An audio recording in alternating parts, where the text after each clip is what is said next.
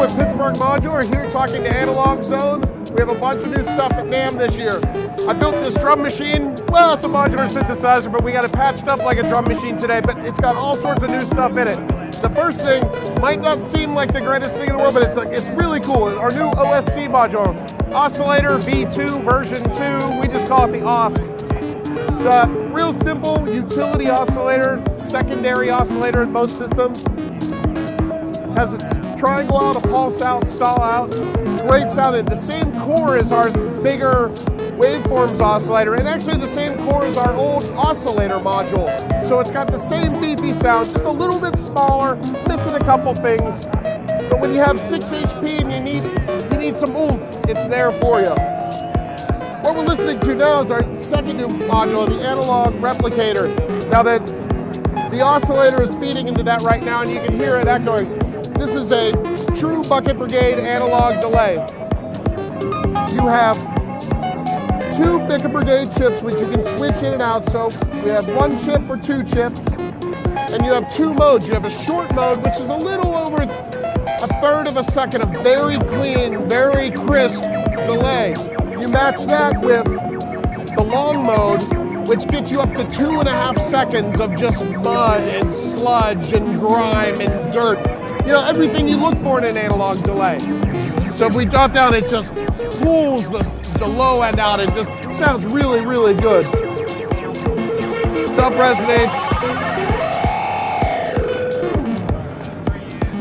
Everything on this guy is voltage controllable. So you have voltage control over the length, you have voltage control over the feedback, voltage control over the clean versus mix out.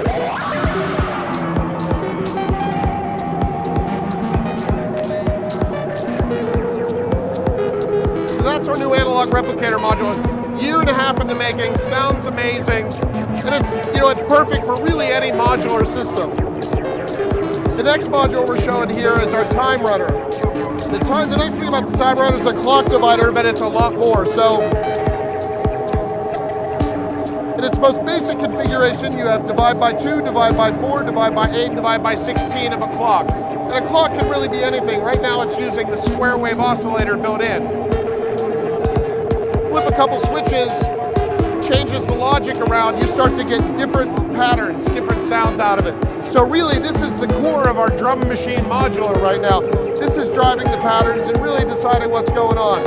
Everything is voltage controllable, so you can use LFOs and different things to trigger it to change the patterns in real time. So you don't have to flip the switches, it can do it by itself. Very, very cool thing. Because it's 100% analog, it also runs at audio rates. So if you clog it with an Osc Bajoran at audio rate with the square wave, it becomes a sub-octave generator, giving you 1 octave down, 2 octaves down, 3 and 4 octaves down. So you can use it as an audio oscillator to beef up your sound on the low end. The final new module we have today is our chain reactor. It's a quad chaotic LFO.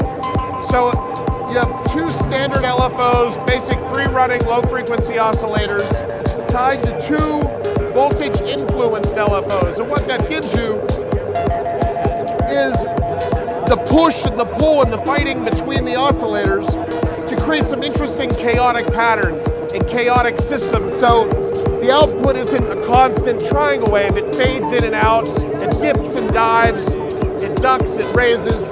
So you really get a lot of different things coming out of it. It's chaos in a module.